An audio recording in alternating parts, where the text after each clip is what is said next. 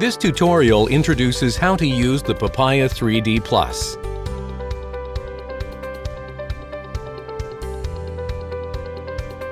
First, turn on the power.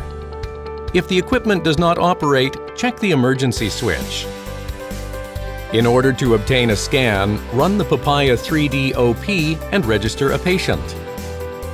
After selecting the scan mode of your choice, click the Register button to view the order list.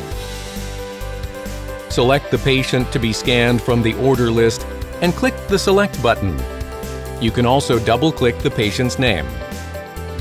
After checking the scan mode you want, select the preset, the shape of the mandibular arch, and the quality of the image before selecting the Confirm button.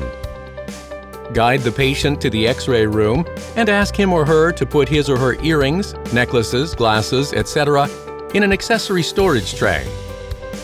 Ask the patient to wear an apron to minimize his or her exposure to radiation from X-rays.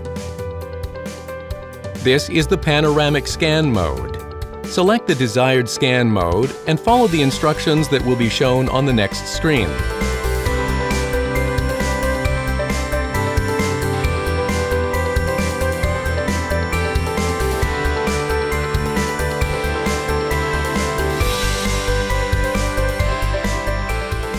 This is the cephalometric scan mode. Select the desired scan mode and follow the instructions shown on the next screen.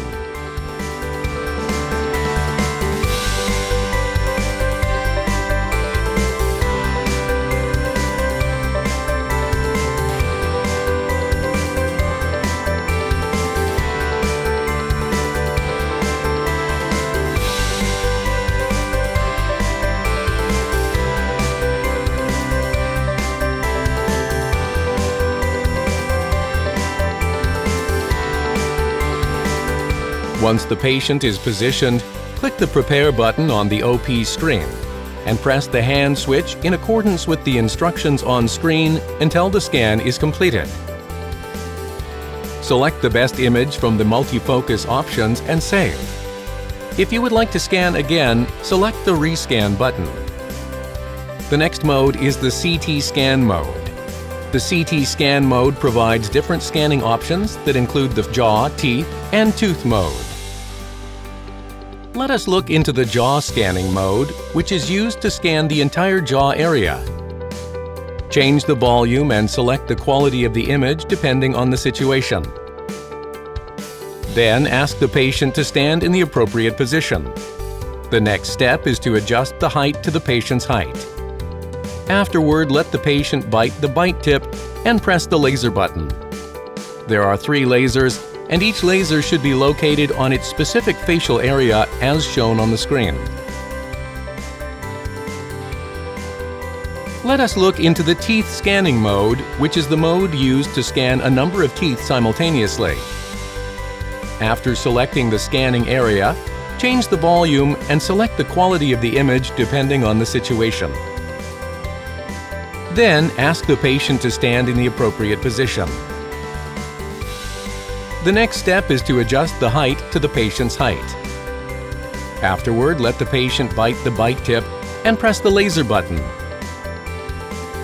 There are 3 lasers, and each laser should be located on its specific facial area as shown on the screen.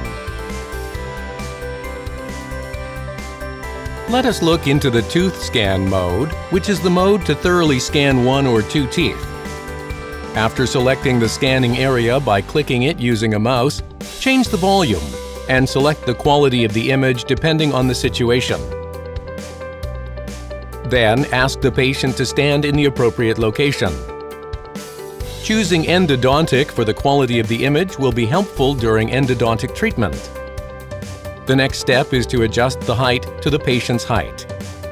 Afterward, let the patient bite the bite tip and press the laser button. There are 3 lasers, and each laser should be located on its specific facial area as shown on the screen. Follow the instructions on the following screen if a dental root located in the maxillary sinus or the maxilla is not visible.